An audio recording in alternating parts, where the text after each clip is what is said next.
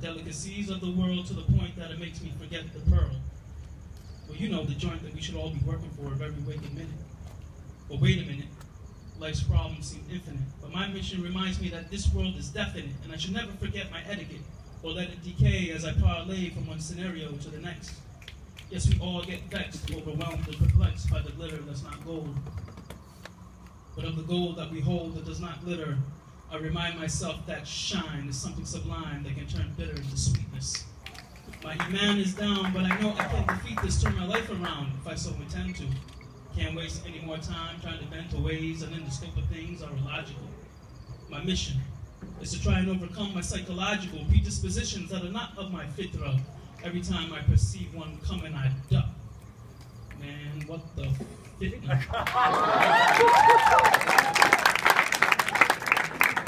And it's not just our bad luck, it's a matter of destiny. Trials and tribulations can take a chunk, but they can't take the rest of me. I ask God to bless me in times of weakness, and especially in strength. They're all tests, the length of which I cannot see. But I don't have to, you see, because my definition of purpose has already taught me that in this life there'll be deficits and the occasional surplus, and I should measure them all against a blessed benchmark that harks at me beautifully. My adherence to it is crucially vital. Now, I've been given faculties of reason and therefore know that life is a cycle.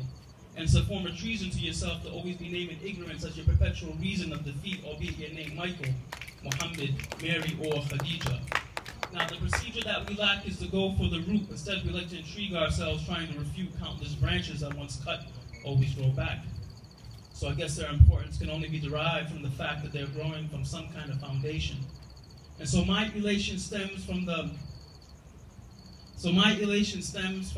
subsequent verification of this matter, which has thus determined my path. No, it's not calculus that I blabber. It's just pure, simple math. I, no one or nothing else is an object of worship. To the contrary, I worship one whose face I pray to one day see, a reward for a lifelong endeavor, to know that I've fought for, and achieved his pleasure, a treasure of untold fortune and success till eternity. I made it. I passed the test.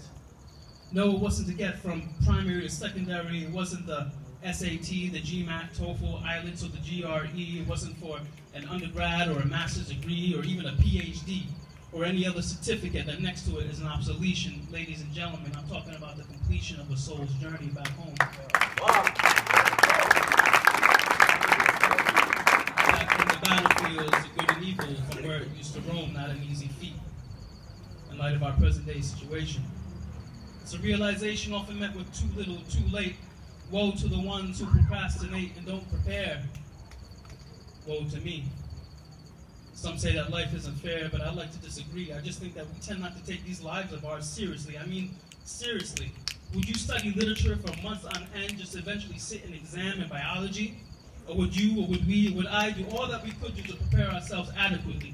Now, I'm not just talking about last-minute cram sessions just to regurgitate theoretical lessons that are mostly bullshit to me. They don't benefit me, but instead fill me with regret and keep me from a life of true utility, strapped in a bed of aimlessness of utility and emotional strife, ultimately alone. My mission in life, even if I get lost, is to find my way back to the path, get on it, and follow it until I reach home.